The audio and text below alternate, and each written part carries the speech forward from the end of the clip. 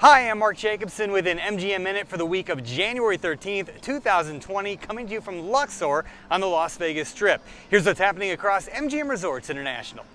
College football fans from across the country will flock to MGM Resorts properties this week for the 2020 National Championship game.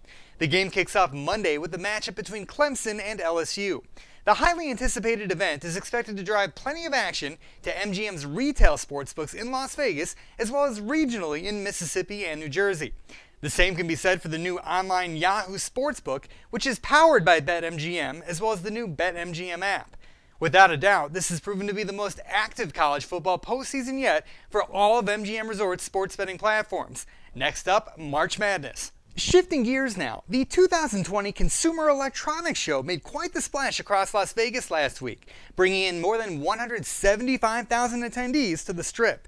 BetMGM and MGM Resorts' sports betting initiatives and sports technology offerings were a point of discussion throughout the CES Sports Zone, which was held at MGM's Aria Resort. The Sports Zone was home to several sports betting panel discussions, including one headlined by Scott Butera, MGM's president of interactive gaming.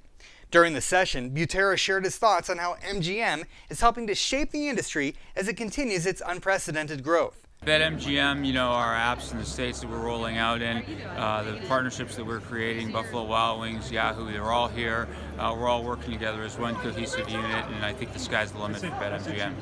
Another highlight to share from CES, MGM Resorts President and COO Bill Hornbuckle joined Verizon Media Group Executive Vice President and CEO Guru Gowrappan for a fireside chat hosted by Variety.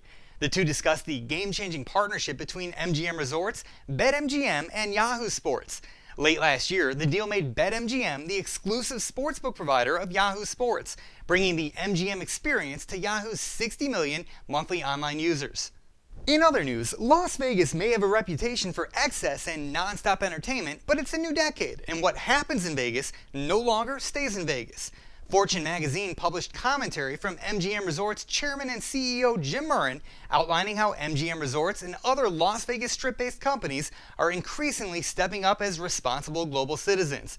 The piece, which can be found online, outlines what major Las Vegas Strip resorts, including MGM, have accomplished over the past decade, from innovative food waste solutions and groundbreaking responsible gambling programs to major investments in renewable energy.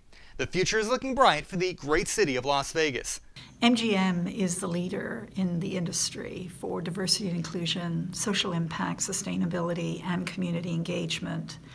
It's really a tremendous opportunity and a source of pride for us to lead the way for the industry through our workforce, through our suppliers, tapping into the incredible work and thoughts and ideas of our customers and our guests.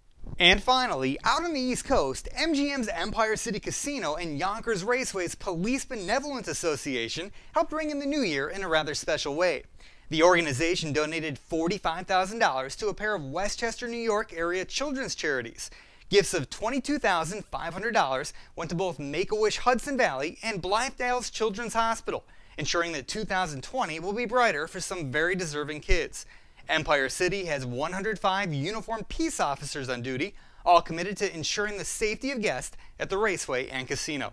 And for more information about any of these events and happenings, feel free to contact us at media@mgmresorts.com. Have a great week.